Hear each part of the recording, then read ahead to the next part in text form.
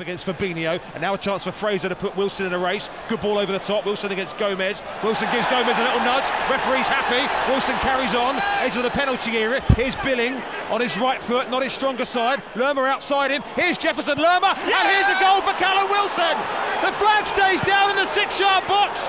8 minutes gone. Lerma sets it up. Callum Wilson silences the cop, and Bournemouth might be piling on Liverpool's misery. It's Liverpool 0, Bournemouth 1.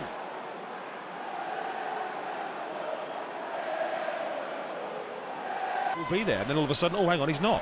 Simpson overruns it. Oh, he's given it away to Mane. Mistake by Simpson. Real problems here. Oh, Mane plays it behind Salah. Danger not over. Salah finds the corner.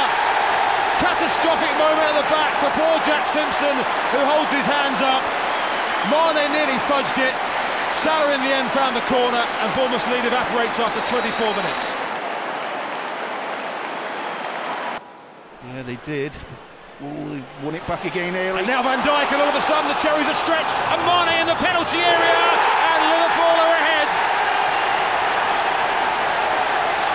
Bournemouth in their endeavours to make something happen going the other way. Left gaps, and Sadio Mane love gaps. He finds the bottom corner. Ryan Fraser's corner comes in. Redhead there first. Chance for Mane to clear. Breaks to the edge of the box, and Lewis Cook stabbed through for Nathan Ake. Square to Callum Wilson, who's offside. Can you believe it? Ake could have gone for goal himself. The flag is up. Oh, Nathan Ake was unselfish. He knocked it sideways. Well, they carried on playing anyway. Nathan Ake could have gone for goal himself. He was in one-on-one on the goalkeeper. As it came through, Ake was, I think he was onside himself, and as he knocked it square, Callum Wilson is, well, he's level with Ake, isn't he?